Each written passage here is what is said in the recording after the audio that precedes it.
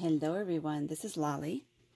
Today I want to take a look at this. This is from Leisure Arts. You may be familiar with some of their other products that they have. There's Leisure Arts, and this actually is the Diamond Dots company working in conjunction with Leisure Arts to produce some of their Diamond Dots diamond painting kits just for them. So let me open this up. This was given to me at Creativation in a networking event. And of course, I had to pick this one up because it's a llama. So that says it's a beginner, it's good for beginners as well. So I had an idea of what to do with this. So I need to make sure I got everything out of here. Okay, so I've done some of these before, and I even have done a video showing me doing a bracelet. So what it has, your little canvas, which has the design and adhesive on it, has the tray for sorting the little diamonds, and this is the little stylus, which you get a little finger grip on it. This is a wax, so you peel back the top layer, which is this little plastic protection, and you just take this, which is hollow, and just squirt it, not squirt it, but push it down into the little wax, and then that enables you to pick up all your diamonds. And then they give you these little bags so that once you open the color of these little diamonds, a little bag, you can put them back in here. And the nice thing is you can reuse them for other projects. So I want to take a look at this, and specifically I'm wondering about the size. So here's the image. It says, save the drama for your llama. This instructions on how to do it, but like I said, I am familiar with it. So this, if you'll notice, it actually comes a little scalloped edge here. It comes with a little protector right here, because this part here is gummy. Everywhere where there's an image that's that you're going to put diamond dots on, and this is the gummy part. This is not gummy, and this is not gummy. So the actual diamond art is this section right here, just the llama's face and the little flowers right there. So I was looking at that size, and here was what I was thinking. I'm going to like lay a heavy book on this so it kind of flattens out for me. And then I was thinking, I don't know what this material is. It's some kind of like a plastic canvas. Printed fabric, it says. I am wondering about the possibility of not even saving it in this form, but when it is completed, to cut it out around the image. Could even cut it out ahead of time, it would make it easier. But to cut it out around the image and affix that to something else, like a journal, like to put this on the cover of a book. I don't know yet, so I'm just thinking. So I'm going to start playing around with this. Okay, I have a quick update here. I did all the flowers, and I did his ears, and so that, and a little bit of the outline on his face in the gray. All I have left is the rest of this color, which fills in his face or her face. This took me about an hour and a half to do all of that. And so I've done videos before showing, if I can get this open. The one thing I would recommend to the company is to get better Ziploc bags. These are so wafer thin as to be really difficult to use. One of the best things to do when you have these is to put it down and then kind of slide it back and forth like this, and it separates the ones that are flat on their back. The ones that are upside down tend to roll down. And so now I have a good, nice, lined up beads that are in the right direction. They are right set up. You're just going to hold your little stylus. I do have the wax on it. Touch it onto one of your beads and put it right down on the color-coded item. And so what I'm doing now, let's see, it's this one here, A03. And it's this little dot. And so everyone that has the dot gets that little bead. Actually, a little diamond. So I tend to keep my little clear plastic thing on here. If you have cats or pets, you want to keep that on there when you're in between uses. So now I'm going to finish this.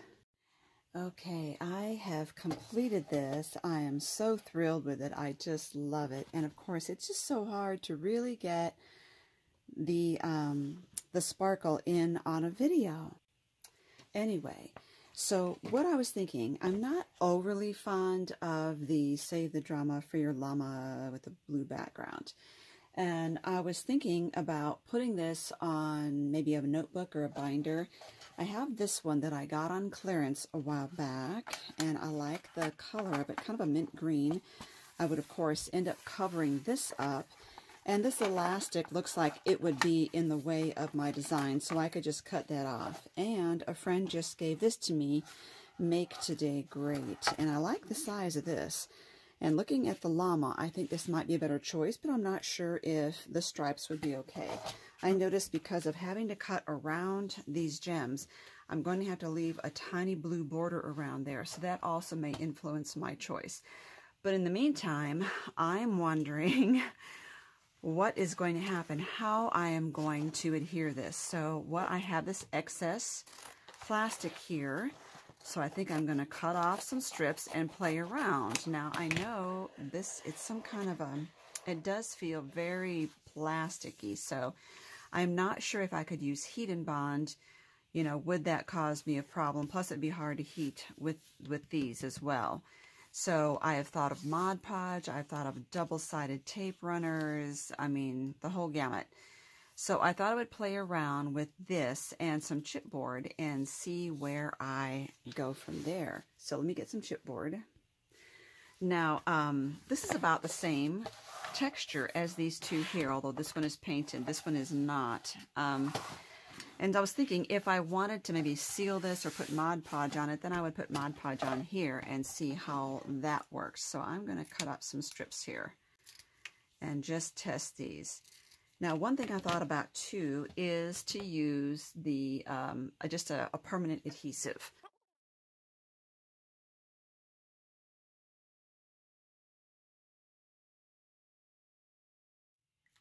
We're going to try that. That's going to be our first attempt here. I have a big bottle of Fabri-Fix, but that's slightly more runny than the Fabri-Tac is. So it's a little more watery. I probably should cut off this little scalloped edge on these as well, but we'll see. So that would be my first one. We'll try that. We'll try really strong double-sided sticky tape. Okay, I do see the Fabri-Tac is oozing through this material. I know you can't tell, but not everywhere, but just in a few places. I don't think that would cause me any problems. And I just think that using these permanent glues might be, oops, gotta spell that right. I think that it might be difficult because of the fact that you would require so much. And these, you do a little coat there, a little coat here. This one you wait 30 seconds. Okay, I will hold on. I'll pause the video while I'm waiting. And then while I'm prepping that, I will try the multi-grab 360. So it's going to be the, whoops, the better. I have too much glue on there, regrettably. And I always do get comments on these, that these are not scientific experiments, and it's not intended to be. Again, thin coat, and this one requires to wait a couple minutes. But this one dries flexible, which would be interesting. Okay, this is time to put the better on here. And then we won't test these for 24 hours to see how they do. And then I think I want to do a Mod Podge. I'll just put that. I won't even put the O in there. Mod Podge. Okay, so let me get the Mod Podge out. So keep in mind, like I said, this is not a science experiment. This is just seeing what I would like to use to put my llama down on my notebook. Okay. Oops, you know what? I need to get some of this cut first. So let me get another piece here. There we go. It's time to put this one here.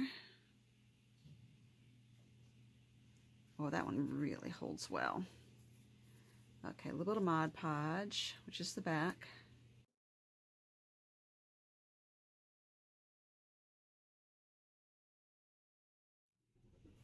And let's go ahead and try some double-sided sticky tape. Several of you have asked why I put this like a cellophane here or on my jar, and that's just because it's not perfectly airtight, and that does help it to get a little better seal on it. Okay, some double-sided sticky tape. We'll try this. Let me go clean my brush. And I think if I were to use double-sided sticky tape, I would do that all over the back of the llama and then cut it out.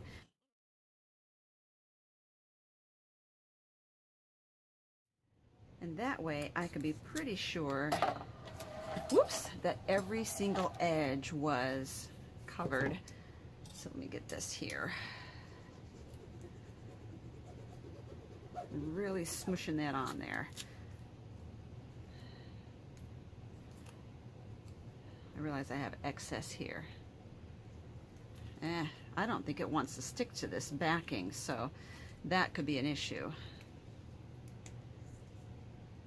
Because like if this were on paper, it would stick to the paper immediately. It doesn't seem to want to stick to this. It just wants to peel off.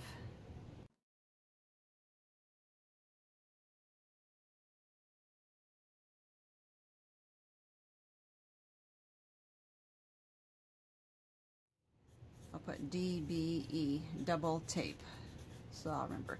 And this is just, now you notice I didn't get this one corner down, but we will try. We're going to wait 24 hours and see which one suits my desires better for this, and we will get back with you. I want to show you these. These are doing well, every one of them. Now I could pull this up, the one that has the tape, but what it's doing, it's pulling the cardboard up. It's not actually just separating, it's tearing the cardboard. And that I'm going to find with all of these, I'm sure.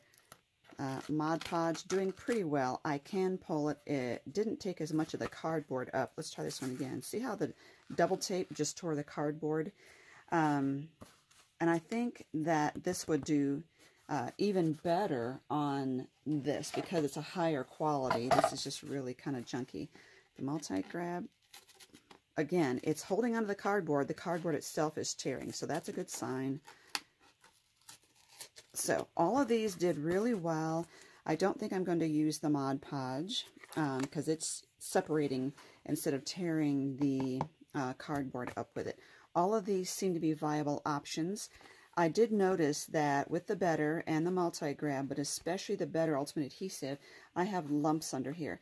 Now that is my fault because they give you a little palette, kind of a palette knife, to spread it around so it would be thin. So that would take care of any lumps. You would put it on, spread it out. Same with the Multi-Grab. I would do that as well.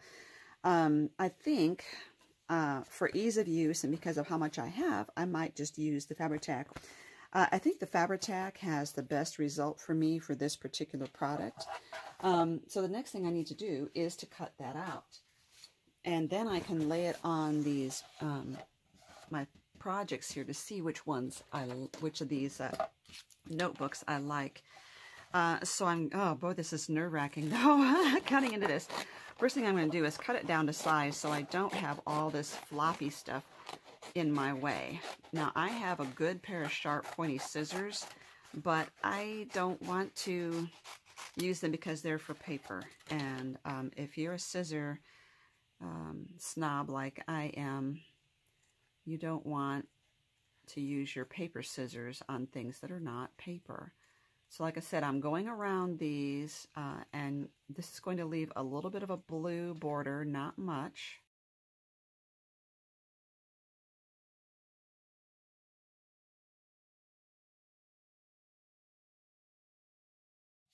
Okay, so here's what I meant. Now that I've got that cut out, I can see what it's going to look like, how much room it's going to take, and whether I like it on that background. I'm usually one that doesn't like a busy background if I have a busy embellishment. So I would tend to go with this one more than this one. And this one has more of a smooth surface. So the double tape would work well because it's a nice smooth surface and it won't pull off. So I haven't tested the Fabri-Tac on something like this. So it may change my opinion of what I'm going to do. And the question is, do I still want to use this? I can if I move him over just a little bit, like that. And then if this elastic, which they tend to do, if it ever breaks or gets stretched out, I could just cut it off. So I want to lay this down, and I'm going to do this to get the rings up off of there so I have a nice surface to work with. And I'll probably do this to give myself some added strength here, like that. So if I were doing it on the cardboard, I think I would go ahead and use the Fabri-Tac. This is more absorbent. I think I'm going to go with the double tape. Hard to say. No. Okay, decision made. I'm going to use the Fabri-Tac. So here we go. Okay. And I think, you know, I'm going to squirt this on and kind of rub it around a little bit so that I have a little more smooth appearance on it.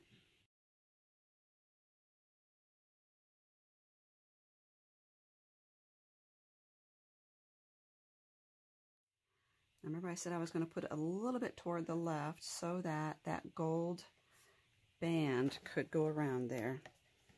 Now, Fabri-Tac sets up pretty quickly.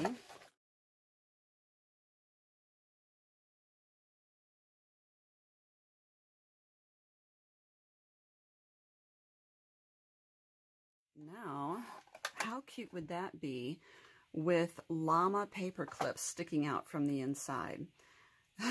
Isn't that adorable? Another thing I could do, just thinking right here, this does go up really high. I still might be able to punch a little bit of a hole here to hang charms on it if I want.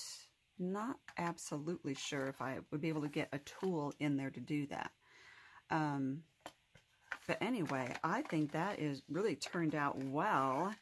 Let me think about this and see if I want to put any more like embellishments on there. That is so cute. Okay, so I had to walk away and come back. I love it. Normally, I would feel like I would want to add maybe some silk flowers here and there to really bring this out into 3D, but the problem is it's the diamond dots, and I want it to sparkle, so I don't want to cover that sparkle up with any kind of silk flowers. So for now, I think I'm just going to work on the spine. I have gone through my stash, and I have played with everything I have, and nothing seemed to work out until I found this, which was a Paper Studio ribbon, which I got on clearance, and it's a paperish, it's kind of a weird feel to it. So it feels like it's, I don't know, kind of faux leather on maybe a paper type thing. And I was looking at this and playing around about putting it here, and I noticed that it almost perfectly goes over these two little rivets right there. So what I think I'll do is make this a little extra long, cut that off there, and then I'm going to glue this on with my Fabri-Tac and cut off the excess. So it's going to take a little bit of playing around here to kind of straighten that out a little bit, but I do want to put something under my work. And this is for another project here, which you will see soon, the word simplify. So actually this is good cardstock, so I think what I'll do is use the rest of this underneath my work.